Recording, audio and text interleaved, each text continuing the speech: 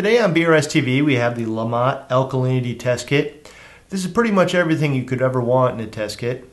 As soon as you open this kit, you're going to notice a big difference between this and a standard hobby kit. The look and feel and quality of the components are much better, and functionally they're all easy to use.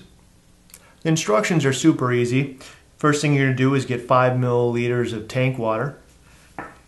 Then you're going to want to add one of the reagent tablets. This is much easier than trying to measure out a spoonful of powder.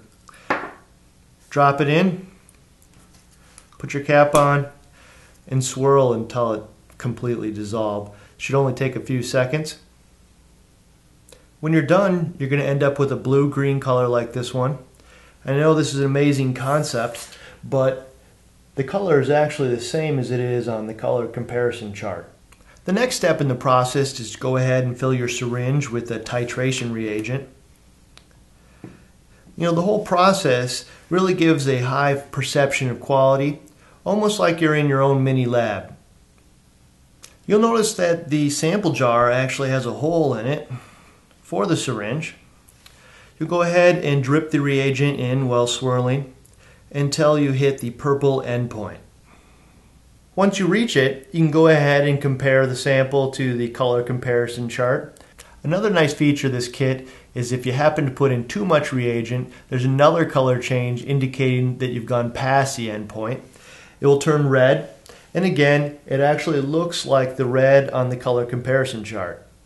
After you completed the titration, you simply look at the syringe to read the alkalinity level of your aquarium. So you're probably thinking that this kit's going to cost a lot more than your standard hobby grade kit, and you'd be partially right. The kit does cost about $30. However, they've come up with a revolutionary concept, and they actually sell reagent refill kits, which are as low as $13, which really makes it about as affordable as any kit out there. One last note is the LaMotte kit reads alkalinity as parts per million, which most of us aren't familiar with.